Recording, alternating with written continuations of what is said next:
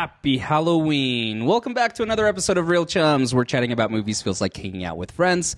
I'm your host, Marcel, and with me, as always, is my co-host, Danny. This week, we are finishing our month-long discussion on spooky, thriller, and scary movies with Scream 2. Directed by Wes Craven, written by Kevin Williamson, and starring Neve Campbell, David Arquette, Courtney Cox, and Jamie Kennedy. In this episode, we'll explore the movie's meta-commentary on horror sequels, dissect its iconic characters, and share if this sequel beats the original. But before we roll that intro, make sure to subscribe wherever you get your podcasts and turn on notifications so you never miss an episode. Join in on the conversation by following us on YouTube at Real Chums or by going to realchums.com/newsletter. With that being said, let's roll that intro.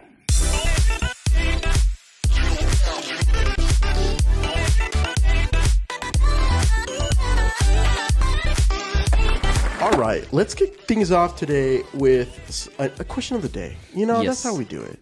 That's just how we go. And I actually prepped I feel like a pretty great one, okay? Okay. We are talking Scream 2, and Randy reprises his role. I'm super pumped to talk about him.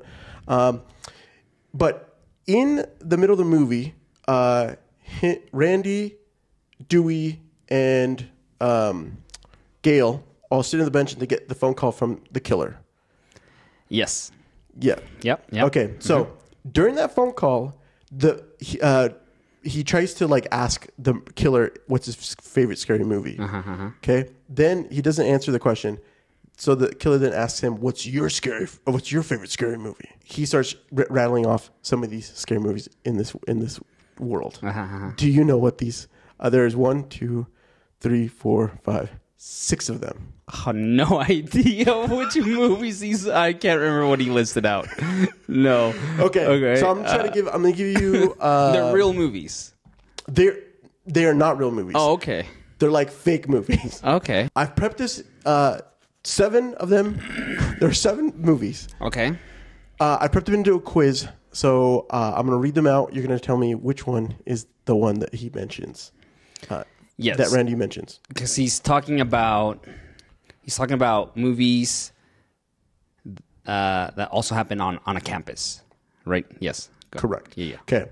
So, up first, Poltergeist, Ashes of Midnight, Smile, or Showgirls. Which of those does he mention? Which is the one that he mentions? You said Poltergeist, Ashes of Midnight, Smile, and Showgirls. Ashes of Midnight. Showgirls. It's terrifying, is what he says. Oh yeah, you're right. Yeah. Okay. All right. Yeah. I should have made that one a little easier. It's okay. No. Okay. Okay. Round 2.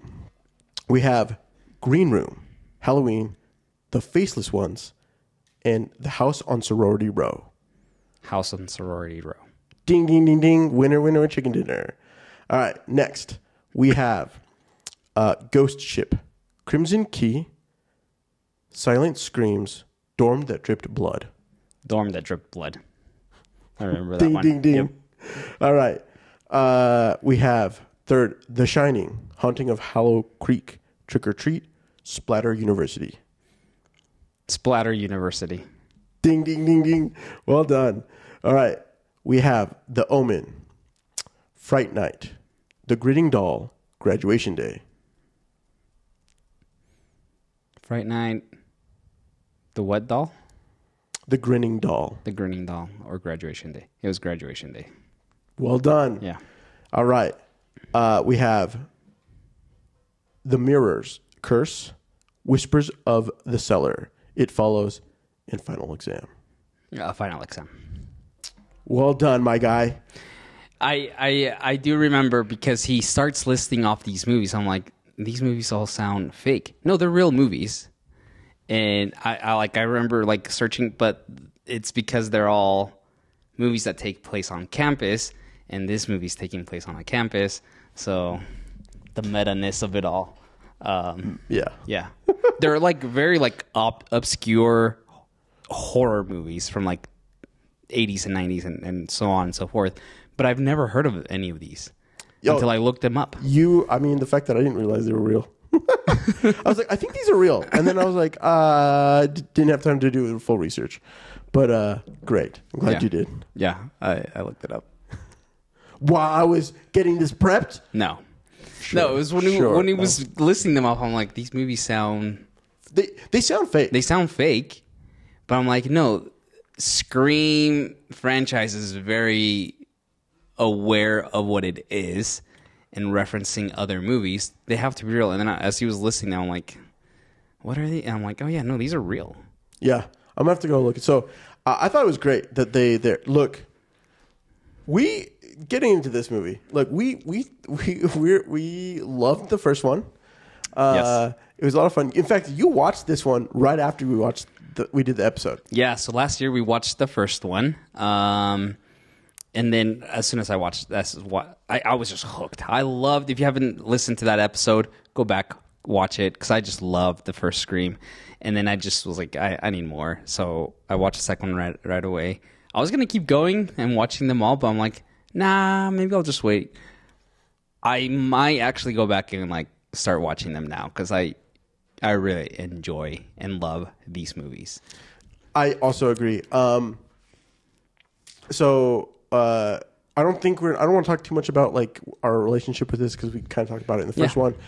Most of these we haven't seen. I actually had seen Scream, the latest Scream, 2022. the 2022, and yes. So in any case, let's give a quick synopsis. Yes, do you give it what? Yeah, so we're in Scream 2. Sidney Prescott is trying to move on with her life in college. This is 2 years after the events of Scream. But she soon finds herself once again the target of a mass killer. As the body count rises, the killer's motives become tied to the rules of horror sequels. I love that scene with Randy. Oh, it's so good. Which makes Sidney and her friends question who they can trust. Okay, so the question that I have that I want us to answer at the end of this is ultimately, does this movie is this sequel better than the original? We'll talk about it at the end of the movie. We'll talk about it at the end of the movie. And we'll give our thoughts. So, so first off, this was the first time I watched it. Oh, really? Yeah, I didn't watch it after. So, but I did watch it twice. Okay. Absolutely fantastic. I loved it. I thought the jump scares. So we're gonna go. For those of you who are new, we're gonna talk a little bit about some things we liked, we didn't like. Rattle off some thugs. We'll take a quick break and then get into the meat and potatoes of our thoughts. Yeah.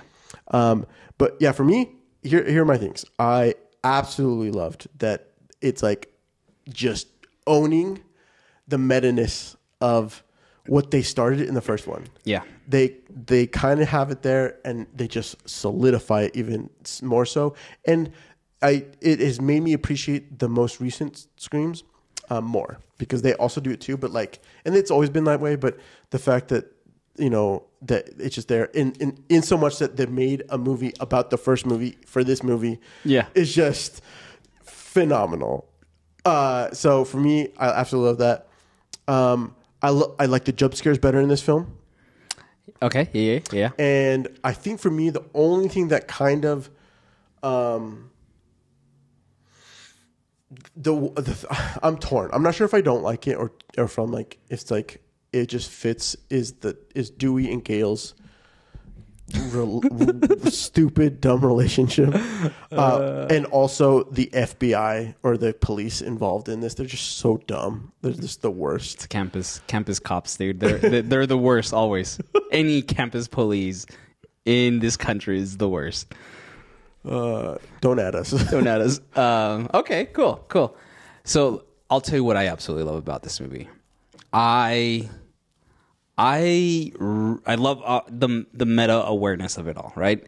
I love that the movie immediately starts off with, and we'll talk about it, like sequels are never better than the originals, right? And so we have this conversation. I love that the movie sets that expectation, and we'll talk about whether if it was better than the original, right? But we see it from the movie that they're making, from them talking about it themselves. I love how these two movies continue to lean into this meta awareness of what they're doing.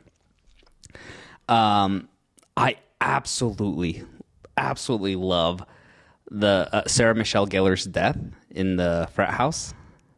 Oh, yes. Okay. It is just really good. I love the tension, the play back and forth. Very reminiscent to the first Scream. Yeah. And chef's kiss for me. My favorite scene by far, or killing, death, whatever you want to call it, is I just love when Gail and Dewey are at the university, and like this whole like they get split up. They go into the soundproof room. They can't hear the beating and the killing of or so we think, a stabbing of Dewey, right? Like, I just love that entire sequence. It is the killings in this film, in the second one, I like way more. Yeah. Way more. But that one was just like, it's so good. Like, he just starts projecting them and they're like, wait, what? And then they go after him, and just like the Gale hiding between, it was just good. What I don't like about this movie, and we're gonna get into this, I don't like how they treated Randy. Okay. Oh, okay. I have feelings, and I know this was a big issue when this movie came out. I have very strong feelings about this, and we're gonna talk about it. But I think I genuinely think that's maybe the only issue I have with this movie is just Randy. No, that, and I felt Timothy Oliphant's final appearance, and look, full spoilers ahead, the reveal of him, I felt like he was leaning too much to Billy from the first movie, and I was just like, Timothy, like, tone it down, man. I love Timothy Oliphant, but like this is probably like the only portrayal of his at the very end where I was just like, ugh. You know, I think I agree. I don't know if he was. It felt out of left field. Yeah. I can see where he's pulling from. Like I mean, just there's a lot to be said that we can talk about. We're going to be talking about. But to me, I also felt like it felt really strong. Yeah. But other than that, like, I love this movie, and I know it doesn't have as high of a rating as Scream. I don't know. I love these two just as much, equally as much. All right. With that being said, we're going to take a quick break after a word from us. Thanks for listening to Real Chums. Before we jump into the full discussion of this episode, we wanted to invite you to join our email list where twice a month we share what we've been watching, our TV and movie recommendations, and commentary on the biggest headlines in the movie industry directly to your inbox. This is just the start of what we have planned for our content. And by subscribing, you're getting the best seats in the house for what's to come. So head over to realchums.com/newsletter to sign up today. Now back to the show. All right, so let's jump back into this. Let's start off with like the characters. Yeah? Yeah, I think it's great. Okay, we raved last year about Neve Campbell's performance. She continues to just amaze me. Like, she slays, dude. Both Neve and the character of Sidney. Like, I see why people love this character so much. Yeah. You know, these 20 plus years. I see why people were up in arms when she didn't come back for the latest movie, and why people are so happy that she's coming back now, right? Like, I have fallen in love with this character. I think she's awesome. I also love like how we start this when we see her on screen and someone's prank calling her, and she just doesn't, like, it doesn't fade her, like, it doesn't faze her anymore. She gets these phone calls all the time. People are constantly pranking her, and to her, like, she experienced something extremely traumatic. Yeah. But to her, she's just like, whatever, like I have caller ID, and then the guy on the line like freaks out and hangs up, right? Like, I love seeing Sidney's growth from the first movie to this movie, where in the first one, understandably and justifiably, is scared. She's strong, of course. Yeah. But she is definitely a lot stronger here now and more confident and just kind of like a rock star. Like, she knows what she's gone through, and it's not going to face her. She's ready to move on, has moved on, and is doing her life. I just love this growth, this characterization of Sidney Prescott, and Neve Campbell is just, as always, incredible. I couldn't said it. I couldn't say it better myself. To me, I was actually. This is the thing that I was like a little bit worried about. Just saying, like, how are they going to portray, Sidney as we go in? One, I just love that we jumped. I don't know, like 3 years, 2 years, yeah, 2 years, yeah, 2 years. We jumped 2 years, and they've kind of like the aftermath of it is kind of it's still there, but it's not like the end of the world, right? They've moved on, but like you said, she is a strong female. She understands. She's taking her life. She's moving her life forward. She's not letting it dictate and control her, which I think is phenomenal. And she still stays in touch with the people that survived. Yes, that are still alive, that are still living. So to me, phenomenal. I'm excited to talk about how she plays out this film with some of these other characters, like Gale Weathers. Courtney Cox returns, obviously a staple of this film. She's just raking in whatever money she's. Yeah. I don't know how much. I mean, I don't. She is Gale Weathers, and I don't know where I'm at with how I feel about her. I was like, freaking Gale, but she kind of wins me over at some point with Dewey. And her change of heart, of realization of, I think this is where I think what's great is we get both of Sidney and Gale's portrayals. They're reset for us from the beginning of the film at really good places for them to grow throughout the rest of the film, and I really appreciate that. I think that's what ultimately I think is great between the two of them.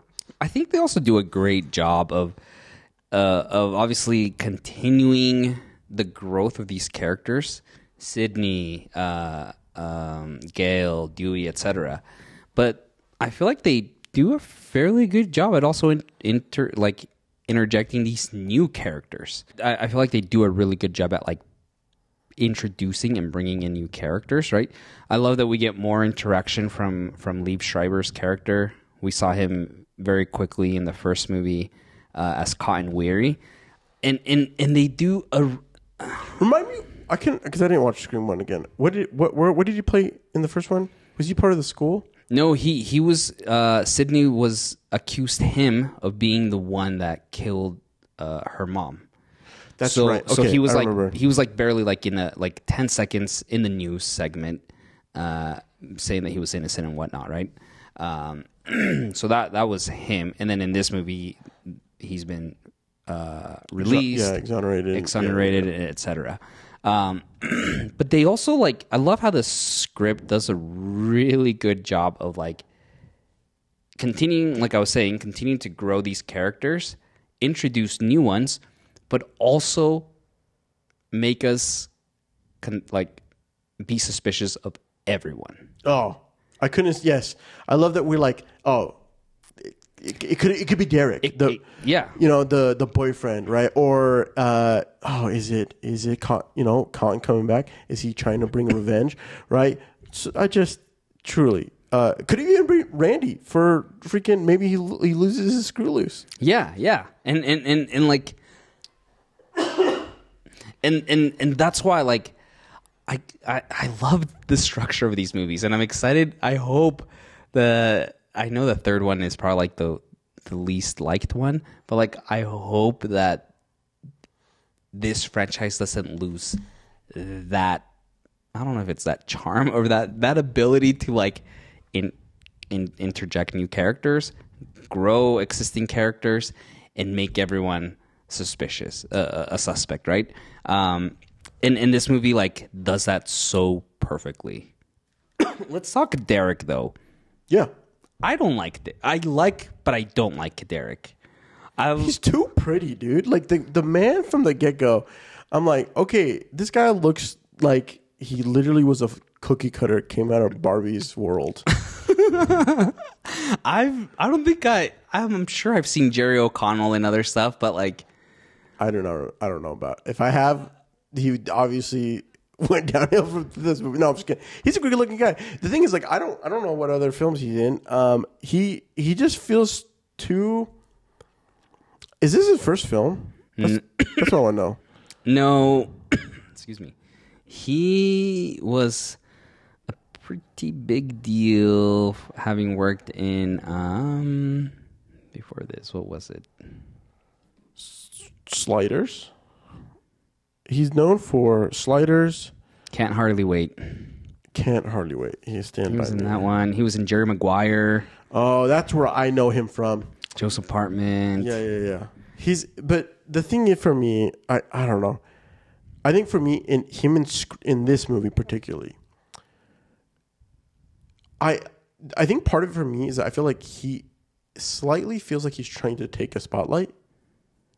Like and I don't know if that's him or if that's the way, like, because he's a tall dude. Like, he's tall. Yeah. The way his presence on camera, when he's on camera, it feels like he just dominates. And maybe that's just me thinking about, like, okay, framing wise and just overall how things are. Like, in a lot of shot scenes, like, he shows up, especially in those moments where Derek is trying to help comfort Sidney.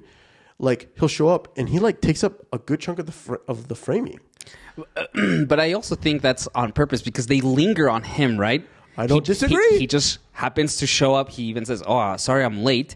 Right after we see the Sarah Michelle Gellar death, right? And so, like, we linger on him to make us think that he might be one of the killers, right, or the killer. So, like, I think, and watching it the second time, I was like, I see what you're doing, camera tricks. I see what you're doing, right? Like, you're making me want to think that he's the killer. But he does carry this, and maybe this might have been, like, direction from Wes Craven or whatever, but, like, he does seem a bit suspicious. It's the eyes. And it's very different from Billy from the first movie. Billy, immediately, I was like, this guy is the killer. I just know he is. He has this, like, anger, right? Billy did. Whereas Derek, he is pretty, right? He's very handsome. But there's something in his eyes that he plays with. And I think that's great. Like, I really like him. I think I do like the character. I don't know if Sidney Prescott ever gets married in the future. And if she doesn't, that's bad because Derek is a good guy. Maybe what I don't like about him comes from that singing scene. Why did we break out into singing? Why not, bro? No. I know this was a thing in late 90s movies. The wedding, my best friend's wedding did this. Okay. I guess that's a thing that happened in the late 90s, but it does not work for me. Him singing, I was like, I was trying to think, did what was Zac Efron? In 17 again? He didn't have a singing thing, right? No. Look, it did happen, and I was like, what is happening right now? Yeah. I was just like, cringe, as the kids would say. So that does not age well, which is fine. It does not age well. I don't know if it even worked back. It probably did. It was in the 90s. Marcel still has the black lung? I still have the black lung. Excuse me, everyone. I think what happened was that the Weinstein brothers were like, oh, look, it worked so well in these other movies. Let's interject the singing. It's so funny. Cast singing everyone here. But I do like the character, and I do think his death at the end, I'm just like, yeah, Derek. It's sad to see you go, man. Sad to see you go, but not too sad. Just kidding. Let's talk. I want. You say Randy. Randy. I was gonna go do, but I want to know what is it. Where are you at with Randy? What are your feelings? What are you glad that he came back? Yeah, super glad that he came back. Right. You have this very pivotal character that provides this meta commentary for you, right? Right. They're in class. The teacher's having a discussion about sequels, and him and Timothy Oliphant get into this discussion about whether sequels are ever better, if they're not good. They list off movies, but immediately we're being told. I love that the movie says, look, check your expectations. Because, yeah, Sequels aren't ever as good as the originals. But then you have the other discussions. No, they are. Aliens, Terminator 2. Looks like someone has a hard-on for James Cameron. I love that line. Right? But like, there is this idea of having this character that is providing that meta narration or commentary, and is telling us what we want to say out loud. Right? He did that perfectly in the first movie. Mm-hmm. He does it here in setting the expectations for a sequel, but also as we're talking about what makes a sequel better. More killings, more intricate deaths, more suspects, right? He does that so well. And it's such a beloved character as well. My opinion, that when you have a pivotal and beloved character, it's okay to kill them off, but don't make it so... what's the word I'm looking for? Make it longer, I guess. Like, play it out. I think it's a disservice to us fans that like this character for him to go out so quick. I'm going to argue with that because I don't necessarily think that he was quick. I actually felt that this was probably this was my favorite death because it was so shocking. To me, I felt like it had a really good impact. Yeah. And I think part of it is like there's those like you said, Randy's come in, he's set the understanding. They're having a discussion to say, okay, if this is going to be a sequel and he's redoing these things, like trying to have a discussion of who's going to be the killer, like who's next, right? The other fact is that like he gets the call and it's the killer, and now the tension is built as Gale. We know from the very beginning with Jada Pinkett Smith, who's up there and never should split up, right? Yep. They're splitting up in broad daylight to try to find somebody with a phone, right? Gale and Dewey go out and think. Randy's by himself. And that, like, to me, I think to a degree, I feel like we don't know if he's actually, I mean, he could. There could be it's like, the thing for me as you build up, I'm like, is he going to be actually murdered, or is he going to have a tussle, and then like maybe he gets away and they're like something blah blah blah, blah, right? Yeah. He gets killed, and it's, to me, it's I actually think it was like I actually, part of it is like I love that he gets pulled in the van, so it's like even more, it's more mysterious in the fact because like we've already starting to wonder if the black van driver is the killer. Killer. He has some sort of connect. Maybe he might be, because he disappears at different times and whatnot. And it's their van, right? Mm-hmm. And so him, and the fact that like, why would you kill Randy like this? It's he gets pulled in. I just think like they don't show anything. They just it's like. And then the blood's dripping off the van. So much blood, by the way. So much blood out of that, and it's just like there, right? And I think, I guess to me, what I'm saying is like I don't necessarily. Maybe it's not the best because I'm thinking through as I'm like, because it is the sound booth is like freaking phenomenal. Sound booth is awesome. It's phenomenal. But I do think it's a worthy death for Randy. I don't think it is. I feel like I'm not saying that whole like the shock value is there. Okay, and I like fair. That. I like that because I was like, no, this is a staple character. Like he's going to continue. So the shock value is there. I appreciate that. Way to subvert my expectations. Okay, maybe that's what it comes down to. I feel like he just gets taken. We don't see him. And maybe I do want to see him like look at the Dewey's going back to the sound booth, right? Dewey, who is also beloved by people, I guess. By Gale. No, he beloves Gale. Yeah. We take the time to like see the reaction from Gale. He's reaching for life and like he's getting stabbed, and we take time with that death. He survives. But we don't have that. And then it's just like then the scene cuts, and then they're just taking the body out, and it's like, oh, that's it. Like, we don't spend time with this character. And look, I'm just going to give you 2 examples. Okay, Stranger Things. People felt cheated when season 1, when Barbara, okay, justice for Barbara. There was a whole campaign on social media, right?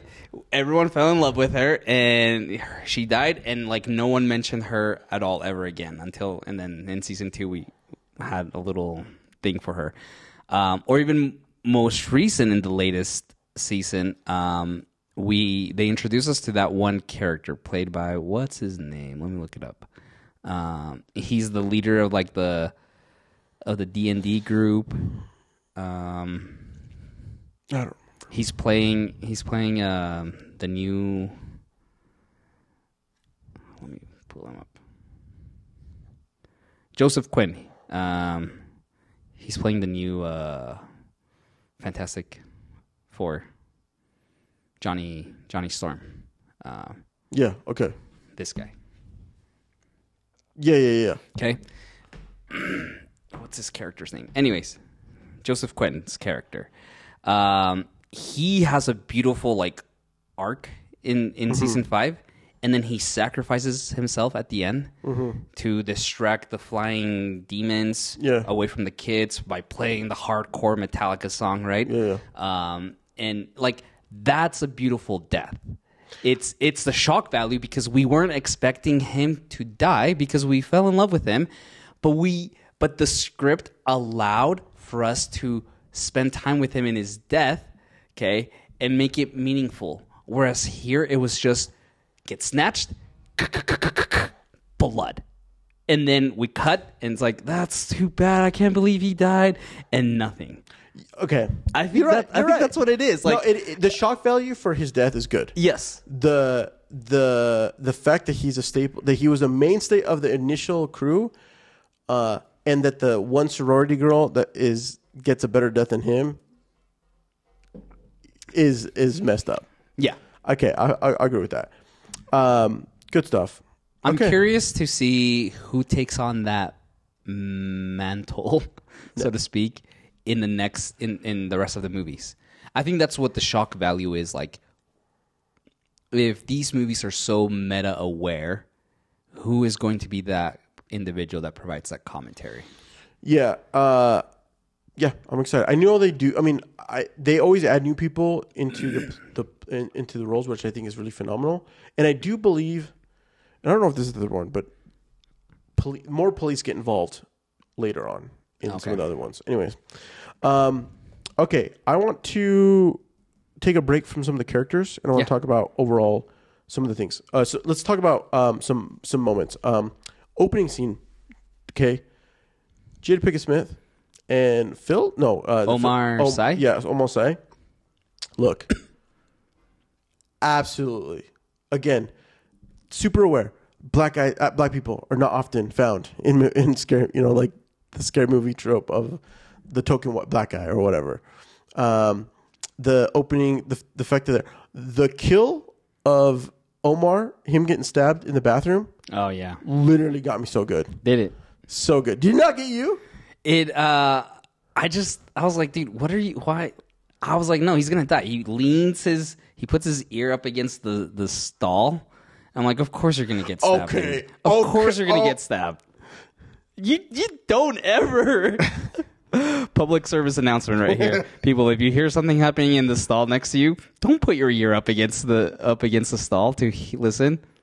You just don't. 1, it's unsanitary. 2, there might be someone ready to kill you. Or in 3, it's unsanitary. You deserve to die. That was glorious. Thank you for joining for our PSA. Sponsored by Clorox Wipes. So the openings, I truly love that. 1, okay, they're going to see Stab, which becomes the movie franchise throughout the next several films. It becomes the cult movie that for a lot of horror genre. The other aspect is this: the amount of nuttos and the studios sending white face costumes. Yeah, that's just asking for somebody to come out and kill somebody. Just asking for somebody. Also, I was thinking as I was watching this, I was like, I would hate to be in that theater. Absolutely. I'm like, why am I in a theater full of people who I could literally like, and they're all like fake stabbing. Like, of course, someone's gonna come out and actually kill somebody. Like, come on. But it's such a great scene. It is. I love that they're re-emphasizing the fact that it understands that from the beginning, from the first film, it's meta commentary. Now we have like triple meta inception. Yeah, because we have the film that we watched from from Screen 1 in their own version in the film that they're watching off now, setting the tone for the sequel and all the meta-ness that comes from that.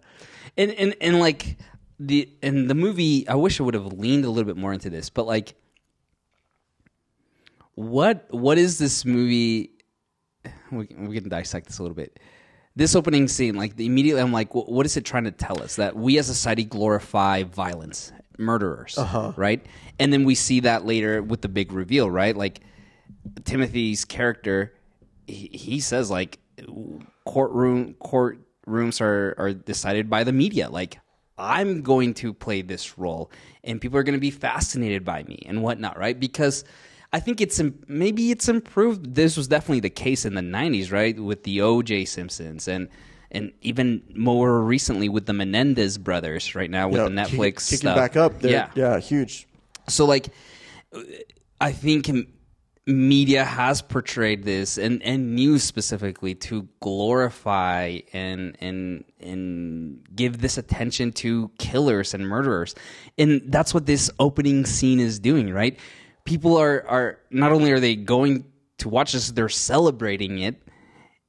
And also, like, look, this might also be a little bit showing my feelings towards like murder podcasts. Like, there is a very specific group of content creators and listeners that listen to this. And is that also another means of us as viewers glorifying these stories and these killers, right?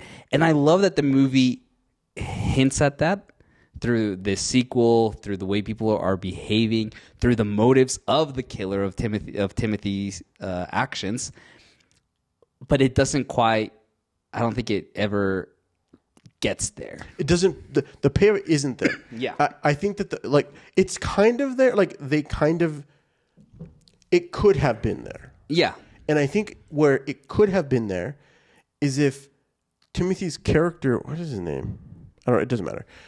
Timothy's characters, if he had played some other role if he was like part of the friend group or part of like the people who get involved in this thing, right? He's there, kind of hanging out, doing this weird documentary thing, or from the film class, and he's got a hard on for James Cameron,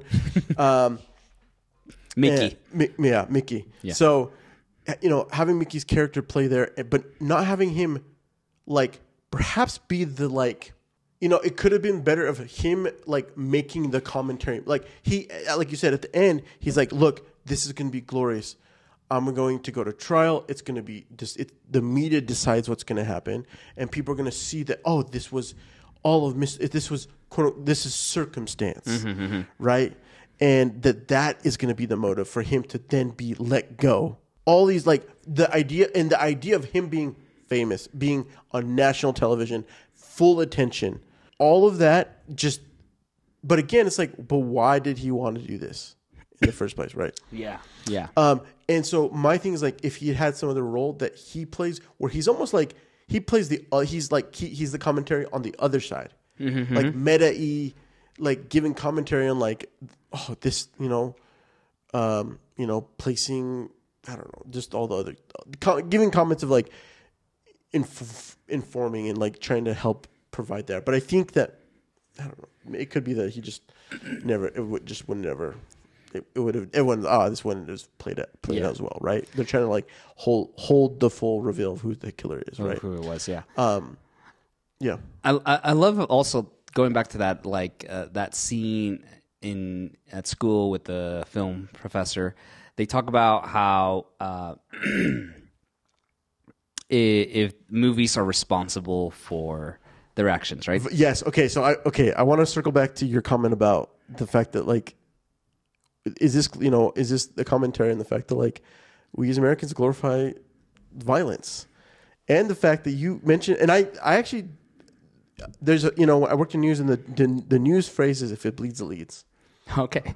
Did you not heard? Have you never heard this? I haven't heard this phrase. Yeah. So in news, there's this thing: if it bleeds, it leads. Meaning, if death, there's injury, any sort of thing like that, that's gonna be the main story, right? And it just at the end of the day, that's like that's where you're gonna put up in front and center. Yeah. And like this film is a wonderful depiction. Like Gail shows up, she's an opportunist. She has captivated not only a book, but has gained movie rights to some degree on the things that have happened. What did she say at one point? Like, they're not going to cancel these movies. It's great publicity, right? Exactly. But she's also up in front and center, trying to get the story and trying to be there, but then becomes the story because she's so involved and getting what's it like to be part of the story, right? This commentary. But on top of that, like the idea, I think you bringing up the Menendez brothers, perfect example. Literally, almost, I would say, I don't know if they're doing this time frame, but like once a year, some new crime documentary gets popped, and it then becomes the mass hysteria over all of America, in the top 5 of the streaming platforms. And then not only that, there's like one on each of the streaming platforms, a version of it on all the, because they all like took notes and said like, hey guys, we're going to coordinate this. I don't know what happened there, but like that it is, right? So they have these things happen, and then one of two things happen. One, the story's brought up again, causing lots of news stirring the pot with media, saying brand new Netflix documentaries brought up the Menendez brothers. Right? I saw like, just Menendez brothers, are they are they murderers or cursed? Right? The same thing that happened when they were kids. Yeah. Right. So all of this, bringing up the storm with different things, or it brings up the conversation: was everything actually done? Right? And I'm not to say, look, I don't want to say that individuals are out there trying to like share the stories of individuals who may actually be innocent. Innocent, yeah, of course. They should be told. Adan, like and at the end of the day, like our justice systems are not perfect.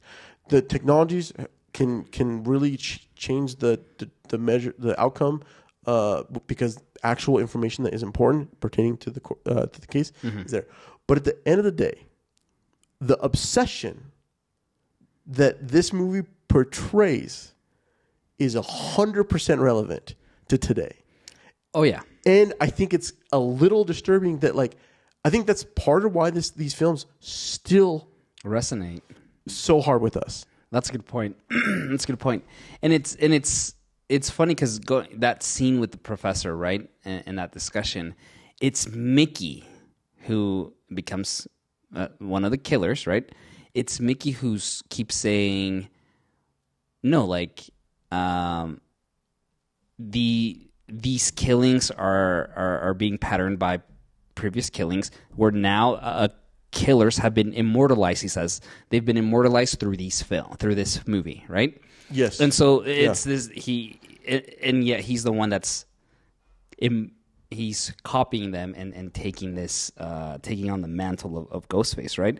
But it's just funny or interesting that this movie in 1990, when did it come out?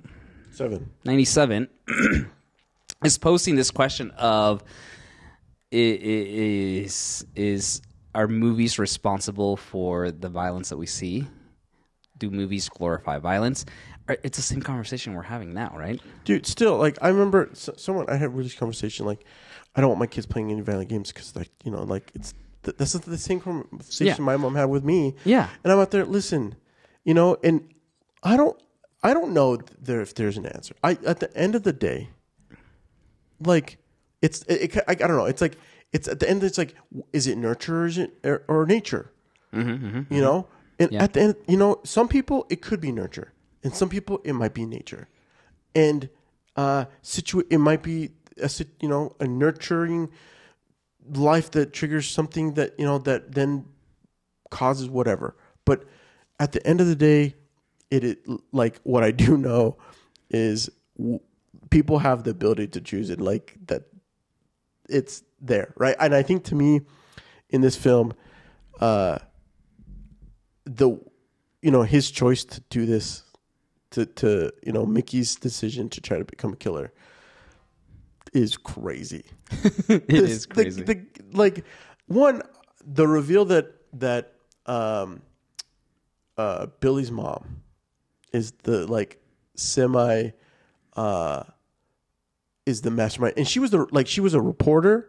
She was the fake. She was the one that took the class in the front row with Gail, right? With Gail, yeah. Yeah. So to me, the fact that Sidney didn't even see her until the end. I remember the first time I was watching, I'm like, why didn't Sidney recognize her? It's because they purposely on the script made sure that they never saw each other until the very end. But yes. Yeah.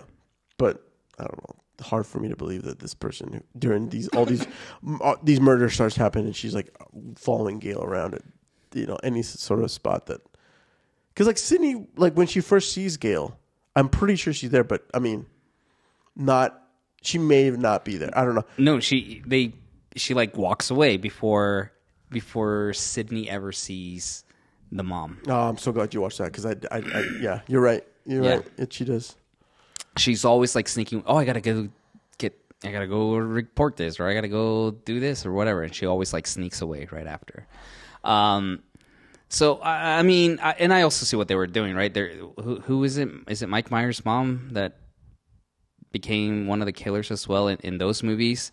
So I see the callback to what they're doing, right? The meta awareness to it all. I don't know. I think.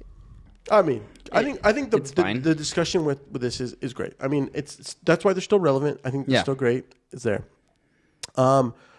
Let's talk horror elements just a little bit. This film definitely, I feel overall, had some better jump scares, had better, I think, suspension, and some I don't know. I think they did a really great job at keeping me on my toes for what was going to happen. Did you guess Did you have any idea of who the killer was? I did. I knew that it was Timothy. You knew it was Mickey. Oh yeah, absolutely, yeah. What gave it away for you? This is what gave it away. Okay, Timothy playing kind of a brooding. He wasn't playing. I think he was too brooding during the movie conversation, and then later when he had the camera and he didn't. They had him in. It was during the singing scene when he's there and he kind of is he just felt like he was. He felt out of place. Okay, it's for me. Okay, and then and I don't know. When he pulls the reveal, I do think it was they really made him feel, it was real aggressive with the Billy replica, the reveal, the ghost face mask coming up, and he's just oh my gosh, his face, his whole acting in that last scene. It's a little over the top. It's over the top. Yeah, that's my biggest issue with it. I wouldn't say I was 100% it's him, but I was definitely I think it's Mickey, just from Randy's death, right? Because he was filming I Can See You, and then they got a copy of the tape, right? Yeah. So I figured, I think it's Randy because he wants to be a filmmaker, and now he's using his filmmaking techniques to keep an eye on everyone, etc. So I will say I thought it was going to be Derek and Mickey. Mm-hmm. Derek. Oh, okay. So I thought they were. I didn't think they were going to go back to the boyfriend. I was like, nah. This movie is so aware of itself that going back to the boyfriend as one of the killers, that's just no. They won't. That's cheap. They well, won't and that's do that. the thing. It's like at one point, I'm like, I think maybe are they going to do Derek and Mickey? Anyways, going back to like horror elements. Again, we've talked about that scene with Sarah Michelle Gellar. Okay, the back and forth, the cat and mouse play that they've got going on. It's so perfect in building tension. We know that she has this boyfriend that she always goes back to, apparently, and everyone tells her to dump him, and like she gets a call from Ghostface, right? And we see Ghostface in the house, right behind her. She doesn't see him, and it's just I love when a horror movie like this lets me in on what is happening, but not the character. Because I know what's about to happen. It builds that tension, that suspense, and then the death is just so I don't know, rewarding. well, here's my thing. I think what I love about this whole this scene is that we get the phone call blonde death that we also get with Drew Barrymore from the first one, right? But it's like call back, right, to the first one. She's home alone at her sorority, not home at, whatever, having the call, and this being, because this is the first kill, the first death after the first theater. On campus. Campus. First kill on campus. Right. Yeah. And so to me, I don't know. It feels so good. I also really appreciate that it's not he stabs her, she gets stabbed, but also gets pushed off. Yeah. Right. So like it's not quite a full copycat, right? Yes. One thing that I'm loving about these movies, I love when Ghostface is just an idiot, right? I love seeing Ghostface like trip over himself, right? There's, again, in the first one, it's these two teenagers who are just a bunch of losers, okay? And there are times when like Sidney gets the best of them, like kicks them, and like you see them stumbling. I love and I hope these movies continue to do that, right? That these are just amateur killers. That they're going to trip over themselves. That they knock a vase over or whatever it is. Like, I love that element, and we see that in this death scene with Sarah Michelle Gellar, right? Because like he's going up the stairs, he trips, like he can't figure it out, and it's comedic. Yeah, it's funny, and it adds to this world building that it is just an amateur copycat, right? From a bunch of teenagers from the originals who were a bunch of teenage idiots, right? So I love that aspect. But that scene, the element of having the phone and her wanting to leave and she can't get a hold of the cops because she's out of range. Yeah. It's so good. Like, it's simple, basic, but I love that. She has to come back into the house. And now the murderer is in there. And it's just great. The other perfectly executed scene is the car crash scene. Oh, man. Yes. Okay, I'm glad we brought this up. So well executed. I love the suspense that's built there. And again, going back to subverting expectations, I know going back to the frat house scene, I know she's gonna die. I know that the killer's in the house, that death is imminent for her. She's out. The same thing during that car scene. I know he's gonna wake up. Okay, of course, it's so cliche, so to speak, right? He's gonna wake up. The killer's gonna wake up.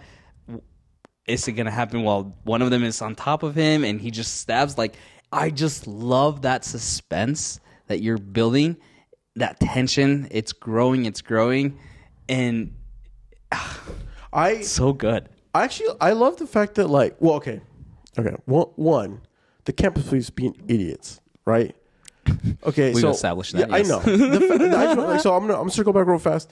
The fact that like she gets the threat in the library. And they put her in some freaking corner, and Cotton shows up and like speaks to her for like 10 minutes before they even show up and do anything. Like, freaking, I would have fired those guys. Two, then these then these doughheads are the same guys who are trying to transport her to some other location. Of course, Ghostface is going to show up and kill somebody, and they can't even pull their freaking gun out. Oh my gosh, right? Dude, like, I'm just like, these freaking doughheads. This is one of those times like, drop the knife or I'll shoot. I'm like, dude, just shoot the guy. Seriously, dude. Like, he's got the weapon out, man. If I was Jada Pickett's big, come on, just shoot him. Just shoot him. You should have had your gun out already.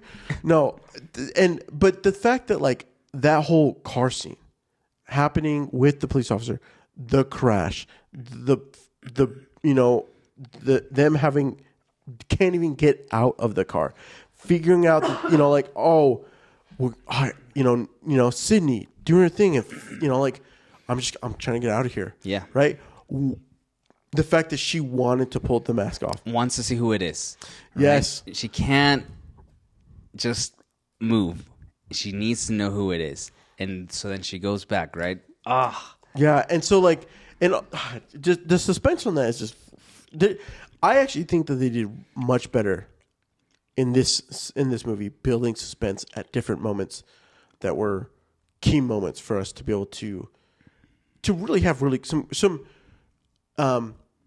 shocking payoffs. Yeah. I think overall payoffs, like, the setup at the very beginning and the reveal at the end, I don't think were great as effective. But I think almost all the build-ups and payoffs for the deaths and some of the things, I think for the most part were either shock value or there. Because the friend didn't also got, she didn't have no respect. She's like literally died. She gets a little comment and off to the races. Oh, it sucks. Yeah, yeah. Which, again, the movie starts off with saying, black people don't make it in these movies. And I was like, oh, they're going to subvert our expectations with her surviving. No, she doesn't. She didn't survive, but she's the last one dead. That's true. Well, no, that's a lie because Derek gets shot. Yeah. But she's the last one killed by, the unknown Ghostface. Yeah. Look, that movie is that scene is just incredible. Just it really perfectly shot as well. And just the tension with the wonderful release. It's great. I wanted to ask you, I just had it there. Now it's gone. Oh, it's like. Oh, last thing I kind of want to just point out. The fact that this movie came out within a year of Scream. Yeah. Why can't we have more of this kind of stuff? Look, we won't get a lot into the production, but what's his face? Kevin Williamson, when he pitched these movies, he actually, the first one, he was trying to get it sold. The script came with a 5-page treatment for sequels. And so when he sold the movie, it came with that 5-page treatment, and it was great because within 2 weeks of the success that Scream was, the studio was like, "All right, we have a story treatment from Kevin. Let's get going on the sequel." And it's interesting because I think Scream in 1998. This movie came out in 98. Scream 2, right? 97. 97, yes. In 1997, Scream, first one, was number 17 in the box office, and Scream 2 was number 18 in the box office. Nice. Because the first Scream came out in December of 96, so it had enough time in 97 for it to get all that box office numbers. But I think that's really... I don't think that every screenplay writer out there is going, I have a story, and here's a treatment of what sequels could be like. I don't think that's always a good idea to try to pitch that, especially in the movie climate that we live in where everyone wants some kind of big franchise. But I think it's very smart that you do build out these characters and you have an idea of where you want to lead them, what commentary you want to provide within this genre, and so that way when an opportunity comes, boom, you're able to build that out. And I just think that's a wonderful screenwriting technique. Have a conclusion with your first movie. If you could create more, great. But if you have those ideas already, that's a great starting point. Yeah, I mean, I agreed. I don't know if every screenplay needs that, but if you feel strongly about a film and you like, and I guess I'm talking specifically. I'm looking at you, Zack Snyder, who in your movies you have these big ideas that you're going to explore in the second, third, or fourth movie, right? And you tease it here in this first one. It's like, I don't need that. Tell me the story that you're wanting to tell now. Look at, again, Kevin here, who had the story that he wanted to tell for the first one. Yes, I have ideas for the sequel, but I'm going to hold myself back on the commentary, on characters, whatever it may be. And if I get that opportunity to do it, I have stuff there. But Zack Snyder just loves to tease storylines that are not going to be addressed at all in this first movie, but he hopes to address it. Oh, I have an idea of what's going to happen in the third, fourth, fifth movie, right? And it's like, come on, man. I don't need that. Just tell me right now what I need to know for this. I think this is also another example that, Marvel, right? Mm-hmm. Right? They're just like, oh, it's okay. They're going to come out, right? But we lose trust, right? This movie, yet again, did a great job. I loved it. From beginning to end, enjoyed it. It's complete. It's done. Do we need a third one? Did they need a third one at that point? I don't know. Right. We know they did. Mm-hmm. And but having the fact that they even had some sort of idea for direction and provided, like, ultimately, he told it, you tell a great story. If you have something more, it could go. That's like, these are the things that are options. This is kind of where I think, and blah blah blah. Yeah, great. But not having, making it feel like, oh, this is sequel. You tell a subpart story, cannot cut it anymore. Yeah. I think it's a refreshing take seeing this. Like, oh, that's great that you had these ideas, a 5-story treatment if a sequel is presented, but you didn't like sprinkle anything in this first movie to do so. And I think it's a big issue that we live in now. Like you mentioned with the Marvels, the Zack Snyders of the world, right? Who like to hint things of what could happen. And I know even like most recently with Deadpool and Wolverine, right? Yeah. And I know it was a joke where Thor is cradling Deadpool, and he's like, oh, I know what happens. Or he makes some comment of like, oh, hopefully I get called into the next one, right? But like, you tease something, you probably have no idea, but it's like, I don't need that. Like, tell me the story here right now, right? I don't need to know. I think the other one is with the Fantastic Beasts series, right? That was promised 5 series, okay? Yeah. It went to 3 due to all sorts of crazy stuff. Yeah. Right? I think, look, it's just so hard to lock in people for a multi-franchise thing, right? Lock it in for, even if it's just 2 films, right? Like you feel confident that if you're going to do it, don't look at as like Zack Snyder and Netflix thinking they're going to get 5 films. Yeah, they got 5 shitty films with the one story that is retold like 7 times and they're all bad. Okay? I'm still so mad about freaking Rebel Moon. So am I. Rebel Moon. Maybe we'll revisit it for it's 1 year and it didn't come out a year ago this month. We are not revisiting it. Yeah. No. It's got to be 10 years. I will revisit in 10 years. Maybe 15. I told you I tried watching the sequel, the second one. I told you not to. And I got told like you not 20 to. minutes and I'm like, this is boring. I'm done. I told you I was literally this close to doing his version. Oh, the director's cut one. Yeah, under a different name because they didn't want folks didn't want to freaking have to deal with the hot mess of marketing. Oh, yeah. Anyways, I'm not gonna. I went to go do it and I was like, no, what am I doing? I know it's gonna suck. The first one's gonna suck. It's only like 30 minutes more and it's all blood and nude. So who cares? And it's slow motion still. So and a lot more slow motion. I feel like you describing that is me. How I describe going for that cookie late at night. I know I shouldn't. I want to do it. It's gonna cost me heartburn or whatever. And, yeah. Fine, Zack Snyder, give it to me. Disappointment. Yeah, it doesn't happen anymore. Yeah. I've had my last heartburn. Zack Snyder heartburn. Oh man. Look, I love this movie. I'm excited to watch another one. I think I'm gonna watch the third one pretty soon. Is it go third? How many more are there? Let's see. Because the soft reboot was the 5th. Oh, okay. So third and fourth, I'll probably watch and get caught up with the most, because they're gonna have the next one next year, yeah, right? Yeah, next year. Yeah, we'll go to that one together. We will. Yeah, we will.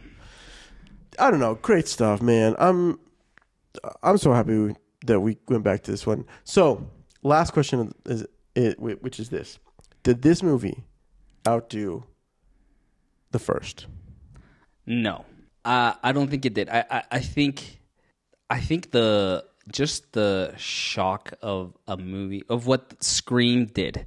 Scream, we did a whole episode on it, obviously. But like the way it set itself up as this horror commentary movie on horrors, as horror is happening, is just genius in and of itself. And what this one tries to do with like sequels and, upping the ante and whatnot, I see where it's going, but I already have that expectation as a viewer, having watched the first one. Yes, the killings are a little bit more intricate, but there's just something about that first one, even from its iconic opening scene with Drew Barrymore. Like, it just... no, I don't think so. I'm not saying it's a bad movie by any means, no. Not. But no, I think Scream continues to be just better than this. I went into this film thinking, you know what? I think I like this better than the first one. Oh, really? But after our discussion, I do not think that it's better than the first one. No. And ultimately, it comes down to the letdown of the reveal. Mm-hmm. It's not a good enough reveal. It's an okay reveal. Yeah. Yeah. Here's one thought that I had. Would it have been better if we had gotten, instead of Mickey first, we got the mom first? The mom first. Okay. Yeah. Yeah, I think that might have been better. I think it just would have, I think if they had played out that part first, Billy, what's the last name?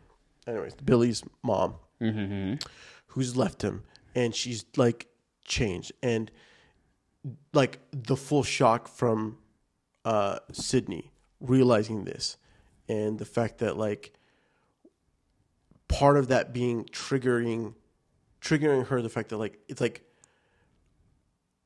the fact that she killed the son, Billy, and that the mom to a degree, left the circumstances for him to maybe, lose it and want to start doing these killings. As dumb kids. I just remembered. Oh no, man! My parents are gonna be so mad.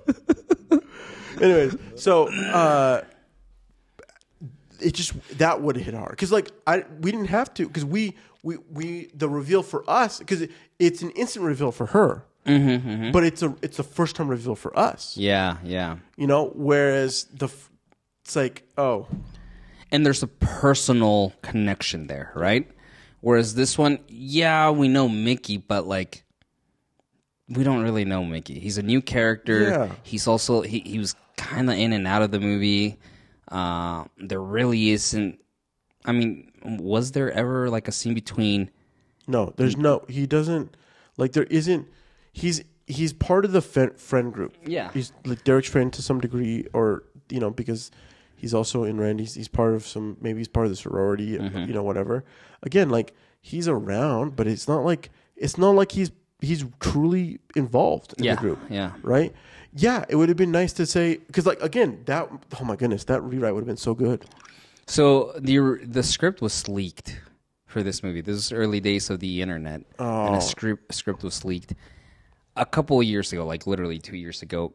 Kevin Williamson said that, it was a fake script that we leaked. I don't know how true that is. I think that's just him saving face. But there was a script that was leaked, and then they had to rewrite it. But now he claims that it was a fake one that they let out to build hype or to lead people off. So there were several stuff out there, and I wonder how many times that ending got shifted and rewritten to keep that. Yeah, I could see how that would be the case. But honestly, that would be that even just that one little change. It wouldn't even be huge. It's just like little change would have made that movie. It would have hit just as hard. It would have made it like probably just right on par with the first one, with the reveal and everything that happened, and maybe push it over the edge because some of those deaths were just a little, hit a little bit harder overall. But yeah. Last thought. I said it last year, and I'll say it again. If Matthew Lillard is not in any of these sequels, I will throw this table. I will be so mad. He better come back. I just want more of Stewart. And I know in the third movie he was supposed to come back, and he didn't. So I know that he's not going to be in the third one. He better be in the fourth, or in the fifth, or the sixth, or this new one that's coming out. Or else I will. No one at me. I don't want this spoiled to me. I just know he's not in the third. He was supposed to be, but he's not. Yeah. So, man, well, we hope you guys enjoyed today's episode discussing Scream 2. Don't forget to subscribe on whatever platform you get your podcast. If you like this episode, please leave us a review. It does help us get discovered. More importantly, we want to hear from you. What do you think of Scream 2? Does it hold up after all these years? What did we miss? You can always message us at your@realchumps.com, or you can connect with us on any of our socials at realchumps. You can also connect with me on Twitter at Marstrosity, MARZTROSITY. And me at Rubio_TV or Rubio.tv. Join us next week as we begin our month-long of Broadway musicals adapted to film with Jersey Boys. Ooh. You won't want to miss it. We're doing this because your biggest hyped movie of the year is Wicked. Dude, I'm pumped. I'm so pumped. Yeah, no, I know. And so we're doing a whole month. We're stepping out of at least my comfort zone and doing Broadway musical adaptations to film. So, yeah, join us on this journey because we'll see how well we do. I think you're going to enjoy it. Look, Jersey Boys is a great one. So I'm excited. I guess we'll find out how the rest of them play. We'll see you in the next one. Later.